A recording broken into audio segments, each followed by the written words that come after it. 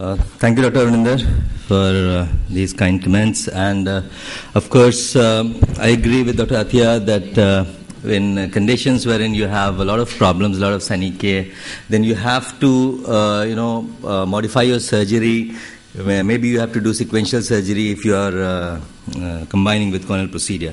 And the basic idea, we did a study also that has been published, and the basic idea of doing this study was to know whether when we fix the lens, whether it's sturdy enough to sustain other procedures, like, when you're doing a DSEC procedure or keratoplasty, then it should sustain that procedure, the fluctuations in anterior chamber, the fluctuations in the intraocular pressure, as well as the vitreoretinal surgery, which also has been done by Avninder and many others. So it's definitely a very good procedure, and as Avninder told that this procedure given by Dr. Gaber and Dr. Amar is a very good procedure, and we all are fond of it, so that's why this large series. I'll be discussing with you about glued IOL with corneal procedures. Meanwhile, while Rajesh gets on with the presentation, any questions from the audience regarding complication and the last talk on complicated situations? I have a question. Yeah, sure. So when you're doing, how much of anterior vitrectomy you do, and near the sclerotomy, do you go indent and do the vitreous clearing near the sclerotomy sites? As a posterior segment surgeon, I prefer to do an almost total vitrectomy because once you do a total vitrectomy, the chances of CME, and by chance if you have a pigment dispersion or vitreous hemorrhage, it clears very fast. So I tend to remove in all my cases the posterior hyaloid.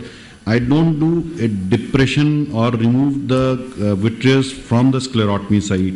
The reason behind it, if you remove the vitreous from the sclerotomy side, then the chances of leakage or hypotony increases, because vitreous also acts as a plug to prevent the leakage.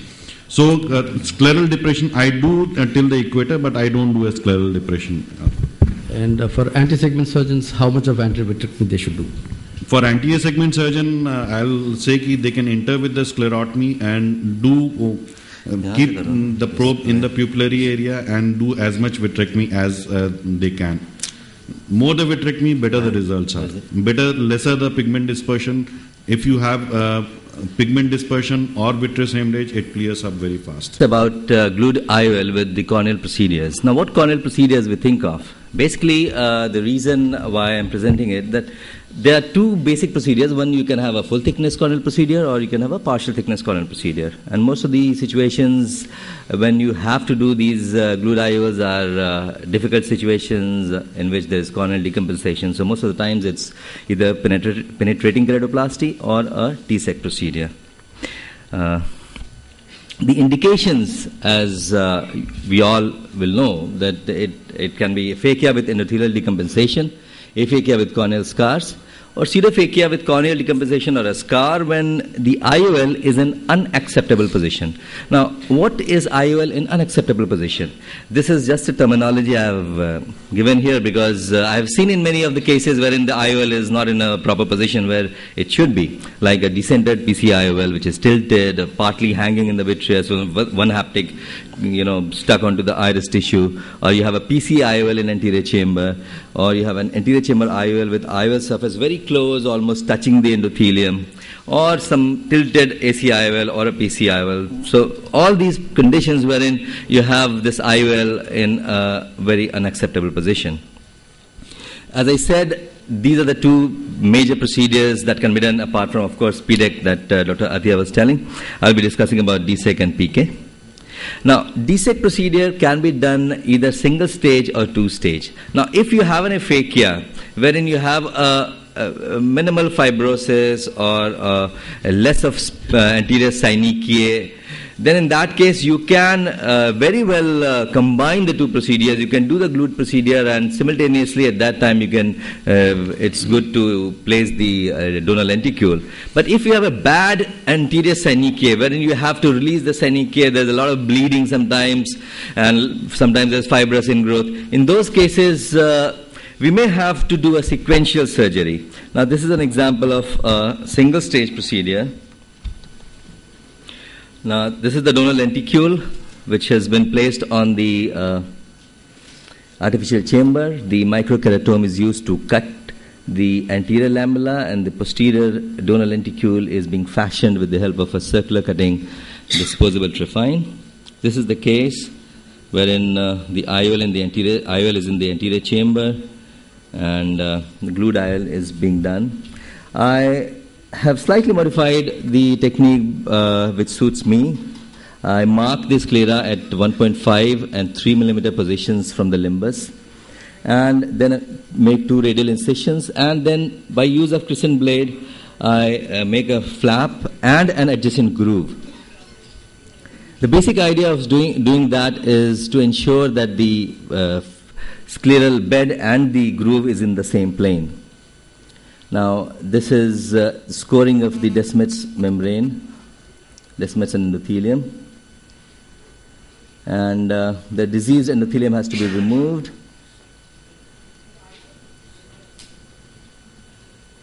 The stripping completed, and then the IOL needs to be removed by enlarging the incision.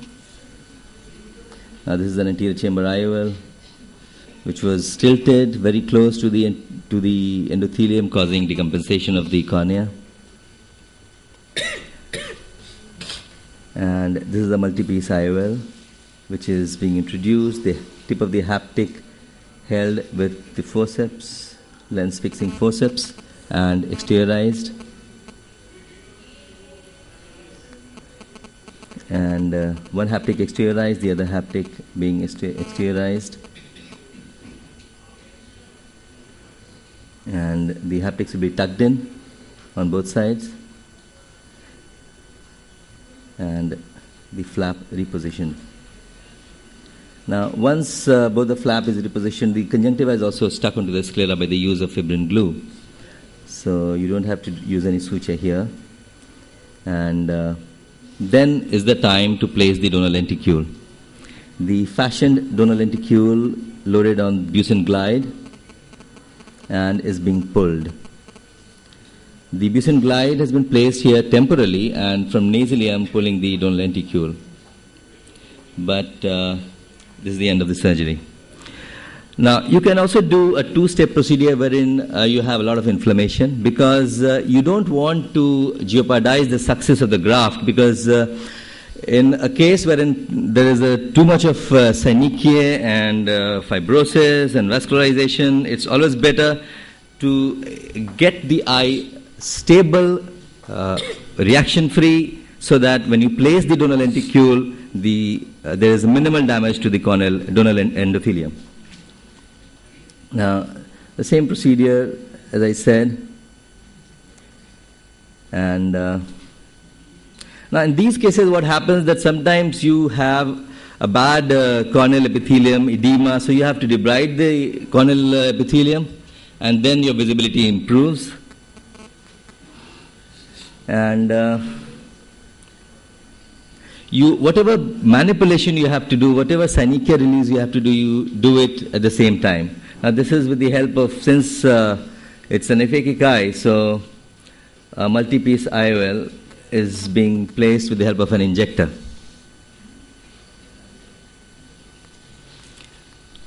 And the same way the eye is closed, and we go to the second procedure. Now, this is post-DSEC, post-SF IOL DSEC. Now, this lenticule is being produced. It's an ultra-thin lenticule that is being produced by double pass technique. So what you do with the corneal tissue, you make one pass, check the thickness of the cornea, and then do the second pass. And there are nomograms for the second pass, and this is with the Moria. And then you have a very thin donor lenticule. This is just to show that the cut of the donor lenticule is central. Now, this is the IOL that has been fixed earlier. You can yourself see it was a very complicated situation wherein there is so much of iris atrophy, and so it was wisely decided not to do the procedure in a single sitting. And it's a fibrosed decimates which is being stripped off. Many times there is a synechia, and when you remove the decimates, this synechia gets also released from the periphery. And then now we have changed to making the main tunnel nasally, so that what you do is that you just place the donor lenticule like this and pull it from your temporal side. So it's very easy. You don't have to go like this. It's easier to pull it on your side. Now this is the Busen glide with the swing. The donor lenticule is being pulled into the anterior chamber, and it is very easy to do it. You just have to place it nasally, pull it on your side, and that's the end of it. Now this is a condition wherein we did glued IOL with full thickness keratoplasty.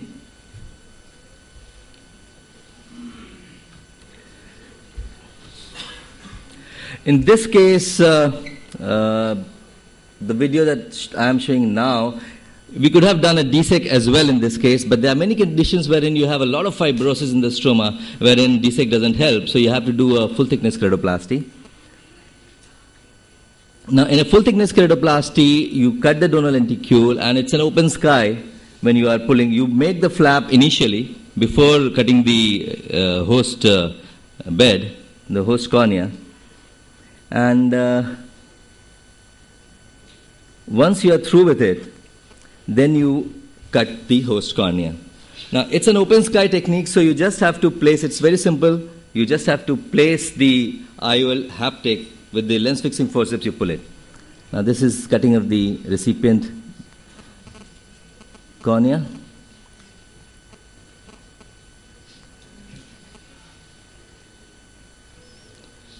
And the IOL haptic being pulled on one side, and the same can be done on the other side. Now, in these cases, you have to be very careful once you have done it, and once you have done the keratoplasty, you have put initial 4-8 sutures, then you should check whether there is any vitreous in the anterior chamber or not. That's very essential. And a lot was being discussed that tricot is so essential. But then, yes, we have to be very careful in putting tricot, because just 1 or 2 drops is enough, otherwise it will go behind and one can have intractable glaucoma if one is a steroid responder. So this is the end of the surgery. Now, this is the routine post-operative treatment that we give: antibiotics, steroid, and tear supplement. This was one study which was published in JCRS, wherein the glued IOL technique was combined with full thickness keratoplasty and DSEC procedure. This is a post-operative picture of glued IOL with DSEC. This is glued IOL with PK. And we did a study to see as Dr. Amninder was telling, that the glued IOL is more sturdy and the adhesion is more strong than sutured IOL. And we just wanted to do an ultra microscopic study, and we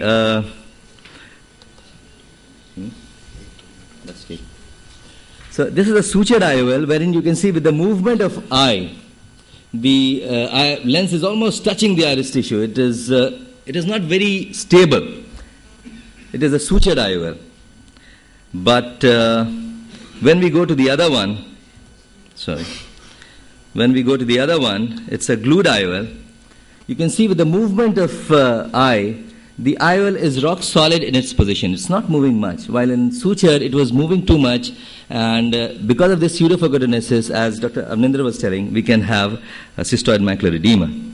So to conclude, I would like to say that the two techniques can be combined very easily, and the IOL remains stable. And in most of the situations, there is hardly any risk of IOL-related graft endothelial damage. Thank you.